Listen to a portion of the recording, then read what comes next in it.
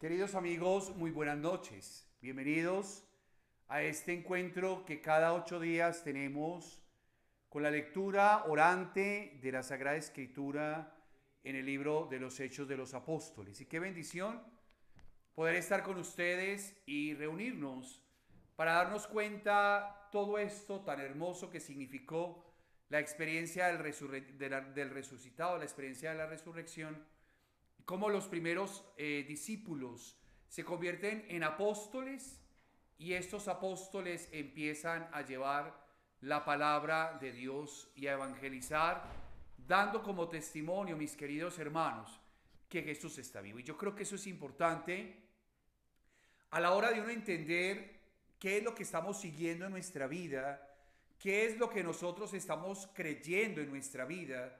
Y es que de alguna manera en su vida y en la mía debe haber una experiencia personal con el Señor. Lo vamos a llamar una EPS, es decir, una experiencia personal con Él donde yo siento en mi vida que tengo una experiencia de amor, es decir, una experiencia donde Él me seduce, donde me dejo seducir por Él y donde yo voy entendiendo en este camino de la vida que sea lo que sea y pase lo que pase, el único que tiene propiedad sobre mí es Dios. Y como Él va llenando los vacíos de mi corazón, Él va llenando y transformando la personalidad de cada uno de nosotros y va siendo de nosotros testigos de su amor con una fuerza impresionante para llevar este mensaje a los demás. Vamos a empezar en el capítulo 4, cuando Pedro y Juan se ponen a hablar con el Sanedrín, y hay un texto en este capítulo que para mí es importante resaltar, ya lo voy a leer, cuando los representantes de la religión oficial de la época dicen, pero si esta gente no es una gente de culto, es decir, no es un lenguaje de personas que en la época se reconocían como personas intelectuales, sino que eran personas comunes y corrientes.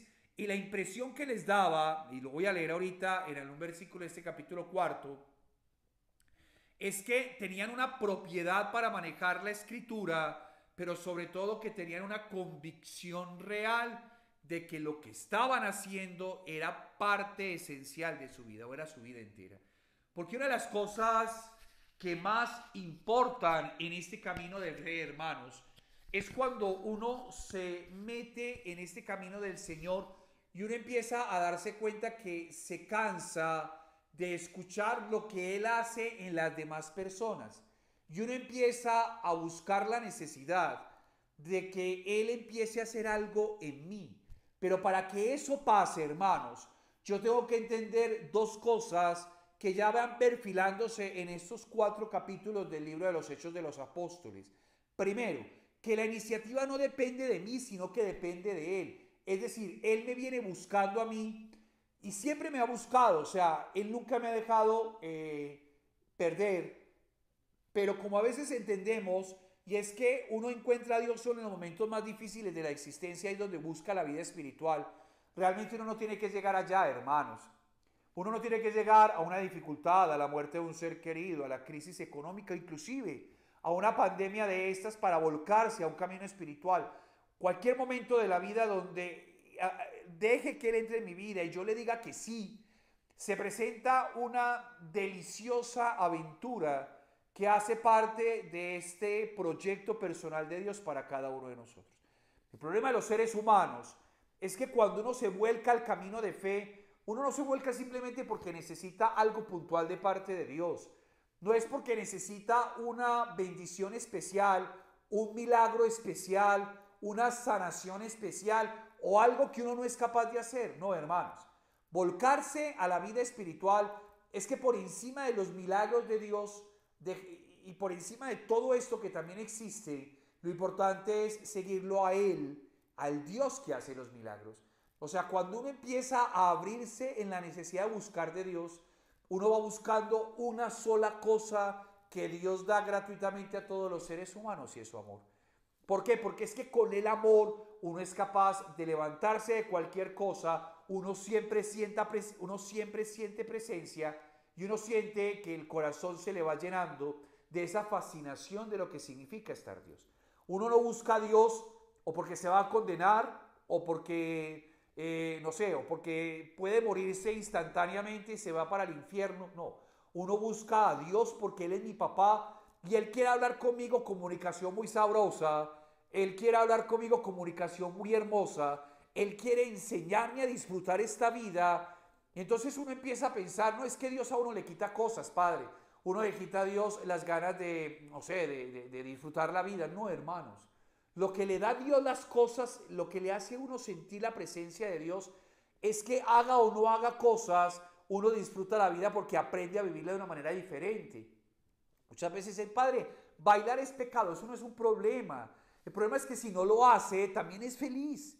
El problema es que si lo hace feliz y no también, o sea, los seres humanos, por ejemplo, las personas que estamos caminando en el camino de fe y estamos en ese camino de Dios, en esta pandemia hemos aprendido a manejar las cosas tal vez de una manera diferente. Tal vez ya no somos los que renegamos de la existencia, no sé, porque no podemos salir de viaje, o no podemos comprarnos una muda de ropa nueva, o no podemos cambiar el carro. No, somos seres humanos que disfrutamos lo que tenemos y lo disfrutamos con todo el amor.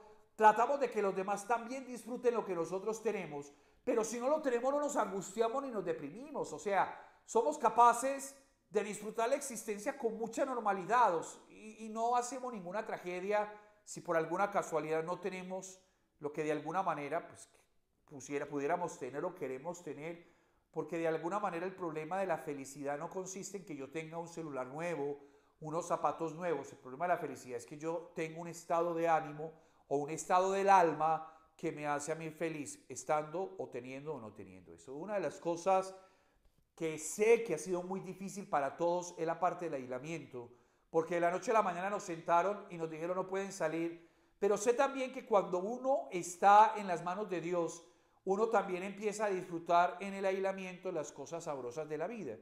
Hacer un pare en la existencia es importante, seguro que sí. Veríamos en una carrera loca de hacer, y este hacer se olvida de lo que uno es. Eso es lógico, hermanos. Y empezar a vivir la vida espiritual, donde uno empieza a encontrarse con uno mismo, donde a veces uno se da cuenta que muchos años atrás estamos viviendo con un desconocido que somos nosotros mismos, no sabemos cuáles son nuestros gustos, no sabemos qué es lo que nos gusta, no sabemos qué nos gusta leer. Es más, si el problema no es solamente con nosotros mismos, imagínense el desconocimiento de lo que significa el tanto hacer y la falta de conocimiento de las personas que están con nosotros. Este tiempo que ya vamos terminando y ustedes ya bien saben las noticias, que ya se está dando un poquitico más de libertad para salir y hacer cosas y toda la parte productiva de lo que significa salir adelante, pero saben, si me permiten una reflexión pequeña antes de meternos en esta hermosa conversación entre Pedro y el Sanedrín en el capítulo 4 del libro de los Hechos de los Apóstoles. Este tiempo nos enseñó a darnos cuenta que no podemos seguir acelerando siempre en primera, hermanos, porque vamos a quemar el motor. Uno tiene que también aprender a hacer cambios en la existencia, aprender a manejar ciertas pautas y pausas, donde no saca tiempo para uno, no saca tiempo para los demás, indiscutiblemente saca tiempo para Dios, uno saca tiempo para disfrutar la vida, uno no siempre tiene que ser una máquina para producir, hermanos. La vida se disfruta también con pequeñas cosas.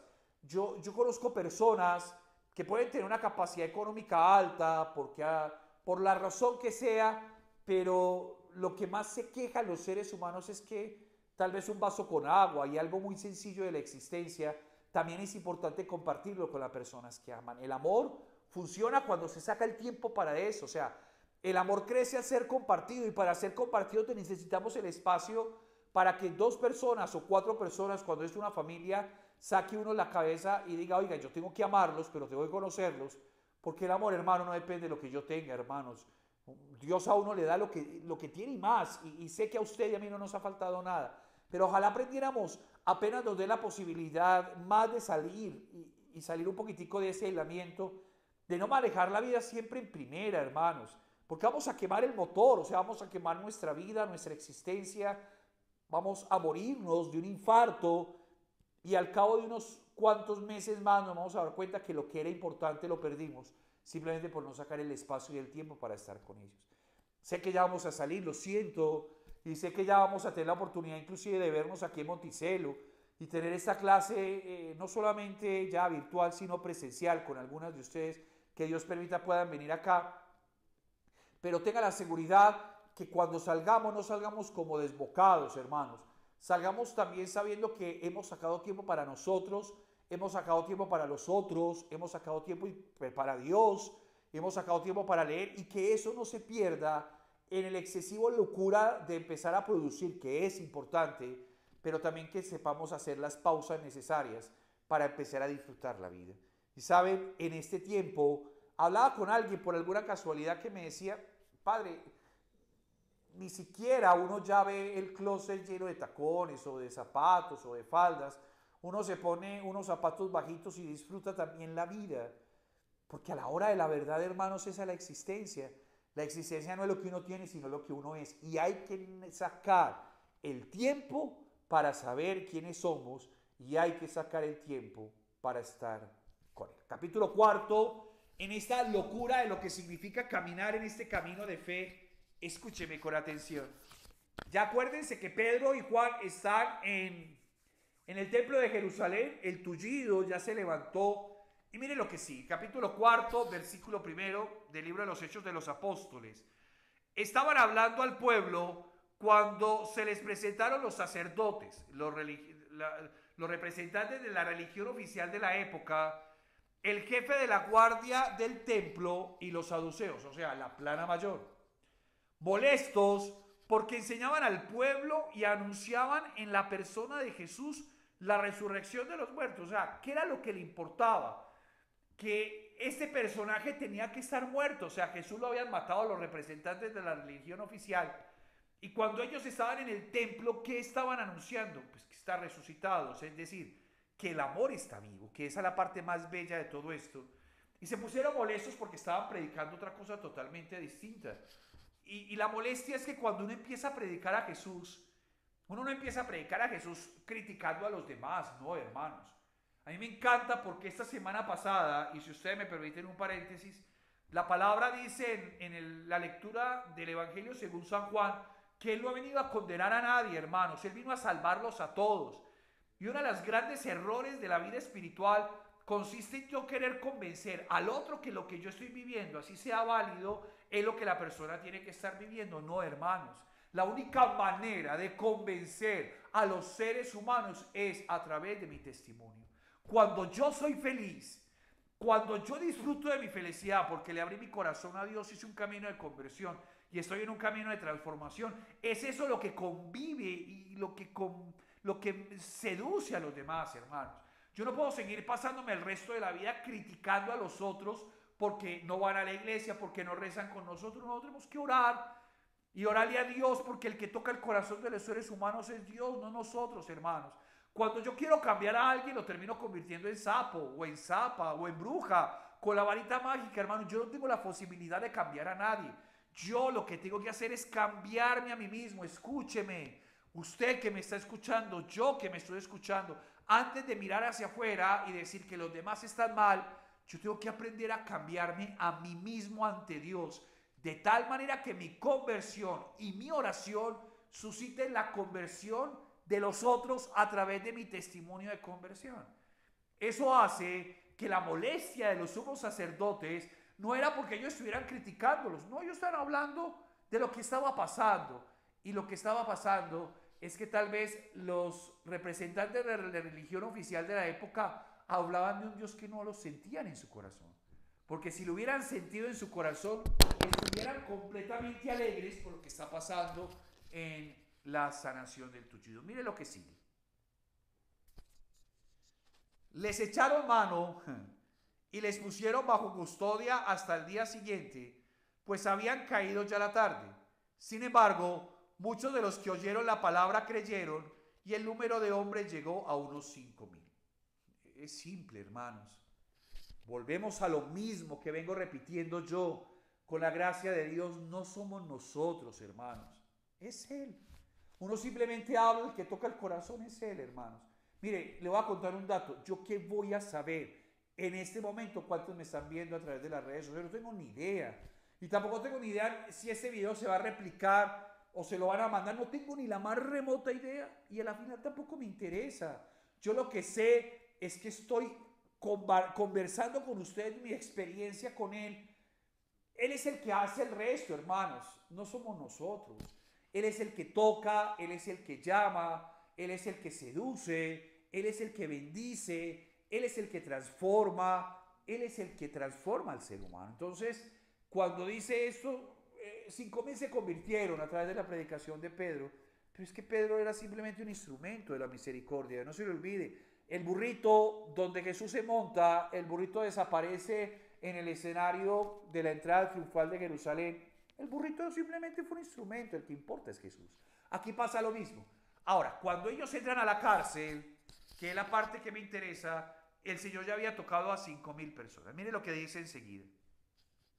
Al día siguiente se reunieron en Jerusalén sus jefes, ancianos y escribas, el sumo sacerdote Anás, Caifás, Jonatán, Alejandro y cuantos eran de la estirpe de los sumos sacerdotes. Es decir, se reunió los representantes oficiales de la religión de la época, se reunieron los duros de los duros. O sea, se reunieron las personas que sabían lo que estaba pasando. Dice la palabra en el versículo 7, los pusieron en medio y les preguntaban, ¿con qué poder y en nombre de quién han hecho ustedes esto? Es la pregunta. O sea, la pregunta que desencadena lo que está pasando es que ellos no entendieron por qué el tullido estaba levantado. Y le preguntaron los representantes de la religión oficial de la época por qué este hombre en nombre de quién habían utilizado, ¿saben?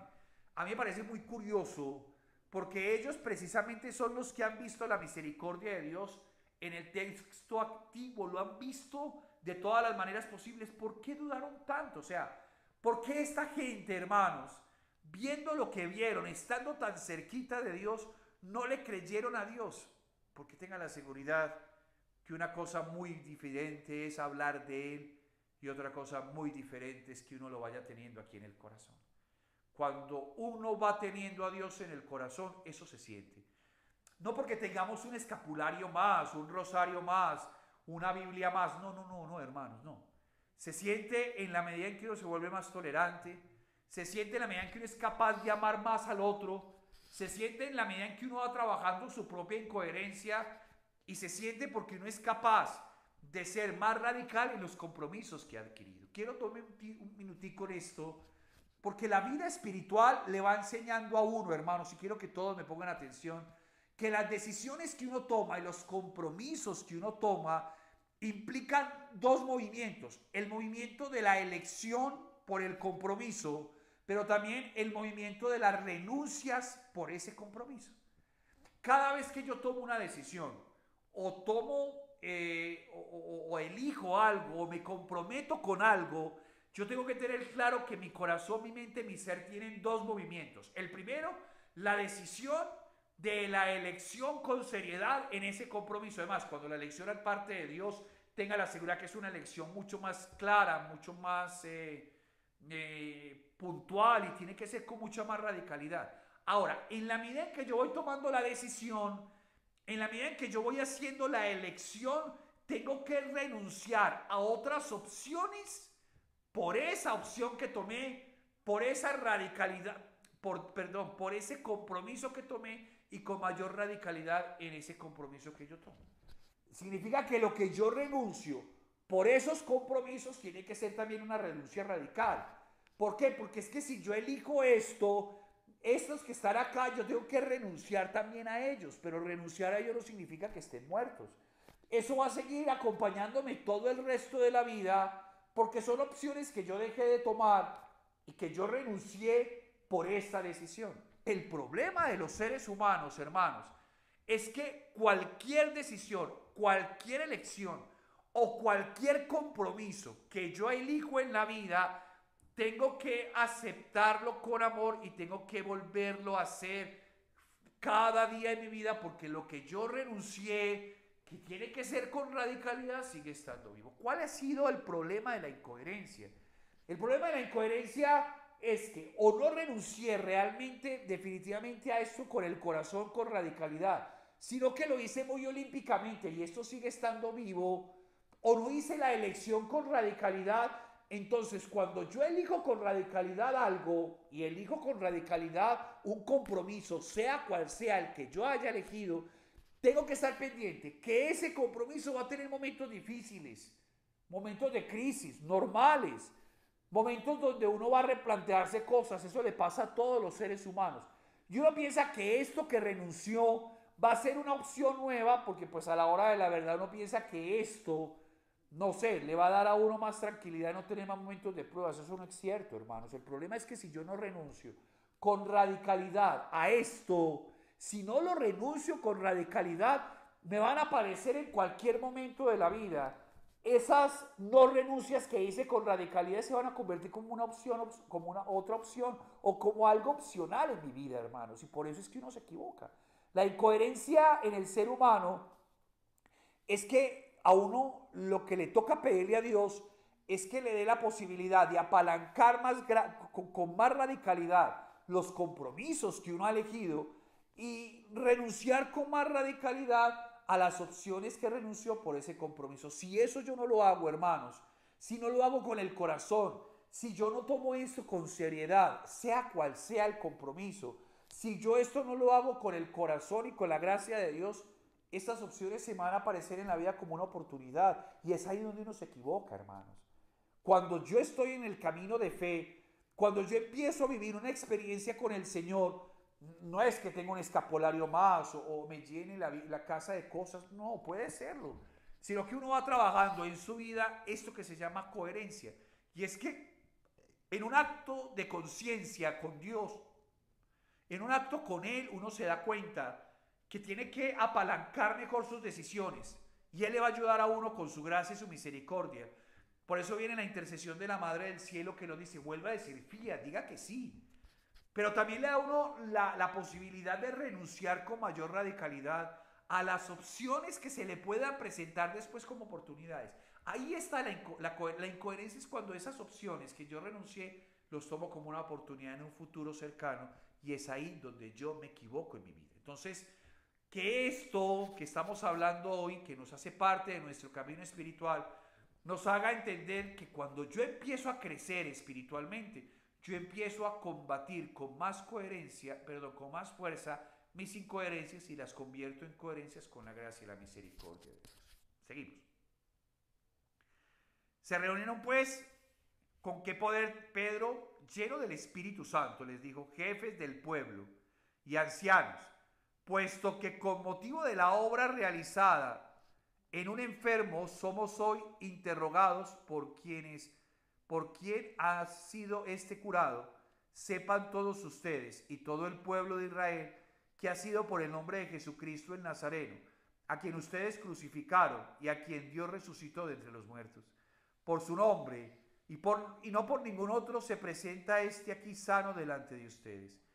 Él es la piedra que ustedes desecharon, han despreciado y se han convertido en piedra angular.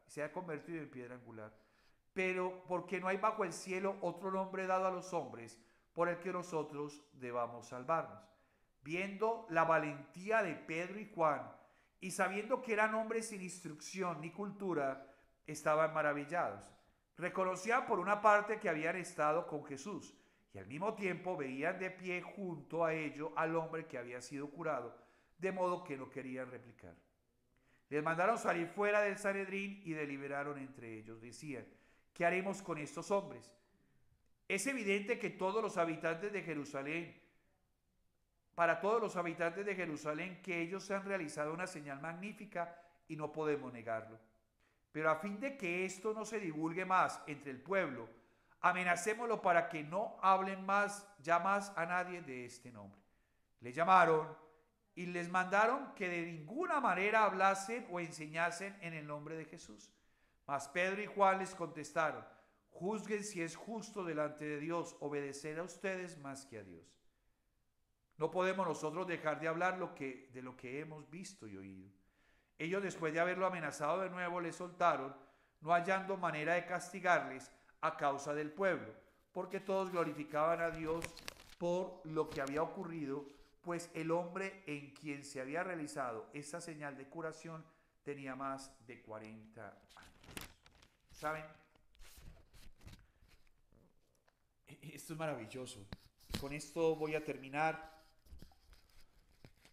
Me encanta porque cuando uno se decide a amar y uno se decide a vivir, uno empieza a vivir la valentía de lo que significa estar ante la presencia de Dios. Los seres humanos, usted y yo, tenemos una gran capacidad de ser cobardes, por la razón que sea. Es más, la cobardía hace parte constitutiva inclusive de los seres humanos. ¿Quién iba a pensar? Somos cobardes porque nos gusta más seguir contando la historia de los fracasos y las pérdidas que usted y yo hemos tenido. Es más, hacemos corrillo, nos sentamos a hablar con la gente y lo primero que le contamos a veces es las cosas que hemos perdido, los matrimonios que se han acabado, la familia que se ha desbaratado, los negocios que se han dañado, todo lo que puede significar el no en la vida de nosotros. Y a veces pensamos que nuestra vida, la suya y la mía, está marcada por eso, que eso nos va a definir. Y una de las cosas que más me impresiona es que inclusive hay personas que ya nos conocen esas lágrimas que hemos derramado y que llevamos derramando durante mucho tiempo, y lo único que hacen es seguir cultivando esas lágrimas sobre cada uno de nosotros. O sea, siga contando la historia, ese pobrecito, qué pecado, como le tocó de duro. Sí, es verdad, a muchos, y la gran mayoría, por no decir todos los que nos están viendo, hemos tenido experiencias e historias donde de alguna manera hemos llorado y de alguna manera nos hemos deprimido y de alguna manera hemos sentido que la vida se nos va o estamos tirados en un rincón de la existencia. El problema no es ese, hermanos. El problema es que a uno le queda mucho más fácil, y escúcheme el término fácil, seguir repitiendo esa historia contándola porque generar lástima y que alguien me tenga lástima o que alguien le tenga lástima a usted, aunque digamos, no padre, no estoy de acuerdo, a la final es bueno. O sea, que alguien le diga, ay pobrecito, que alguien le ponga atención a su historia como a la mía, que alguien lo abrace a uno cuando esté llorando y le diga, venga, cuéntame qué fue lo que pasó, así sea 20 años atrás.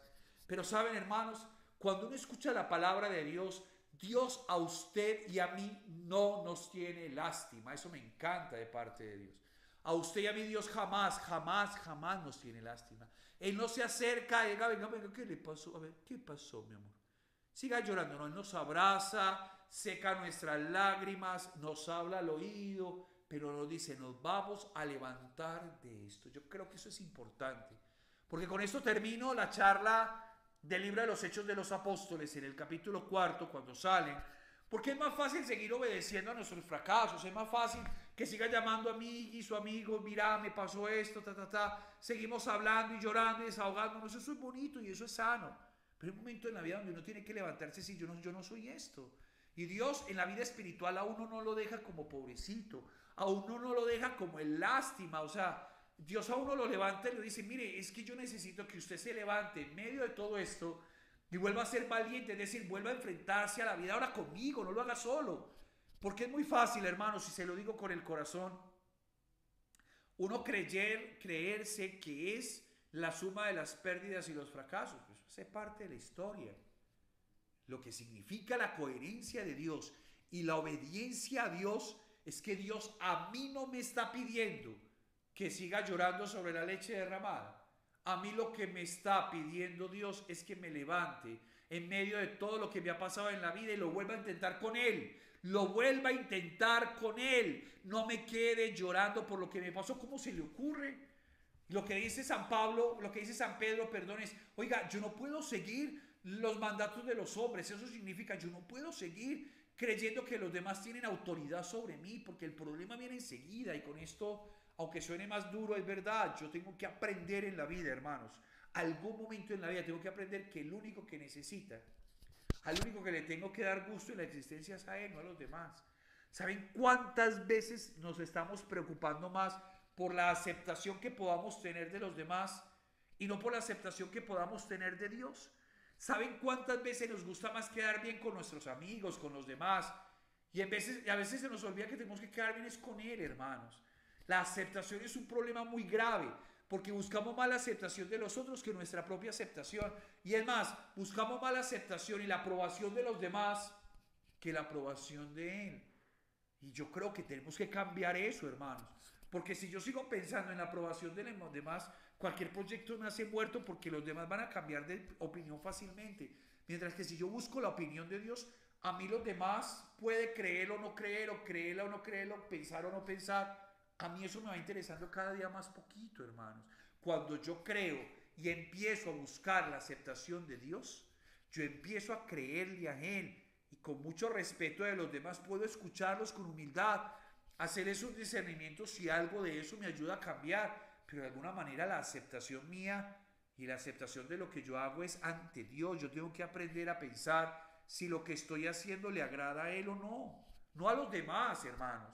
Si lo que yo estoy haciendo le agrada a Él o no, ni siquiera a la institucionalidad de cualquier cosa, hermanos, porque en el tiempo de Pedro, lo que le decía era, no lo siga haciendo, no vaya a hacer eso, y que le decía él, lo siento, pero por encima de la ley y la regla, yo tengo que obedecerle a Dios, y Dios utiliza mi lógica, la lógica de Él es diferente a la lógica mía, y aprender eso en esta vida, hermanos, es aprender que llegará el momento en que tenemos que trabajar de nuestra coherencia, pilas con las renuncias que hicimos. Si no las hacemos con radicalidad, vuelven a salir.